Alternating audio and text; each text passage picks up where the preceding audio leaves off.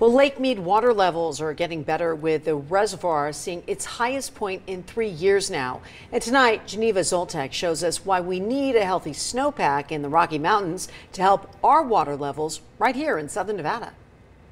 I'm standing here on the roof of the Channel 13 station near Desert Inn and Valley View. Behind me, you can see visible from here some snow at the peaks of those mountains, and it's beautiful to see. And here's the good news: when the snow melts, it will drain towards Lake Mead, but really the majority of our water comes from the Rocky Mountains.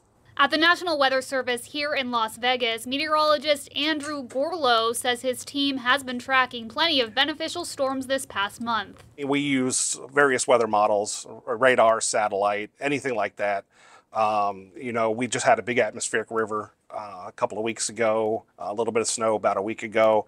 All that certainly helps. Lake Mead does benefit from some local snowpack and rainfall, but just barely. Very little rain or very little water comes from the Spring Mountains. 97% of our water comes from runoff from the Rockies, more specifically the upper Colorado River Basin, where every year that snow melts and makes its way downstream to us. According to the latest report from the National Oceanic and Atmospheric Administration, also known as NOAA, recent active weather has bolstered the snowpack, now hitting about 93% of average. At the beginning of 2024, it was at just 62%, significant growth in a short time. And more good news for all of us who live in southern Nevada: NOAA predicts more wet weather is on the horizon. This is the 1 month precipitation outlook here, and you can see parts of Nevada, Arizona, or northern Arizona, Utah, and Colorado are in the above normal category.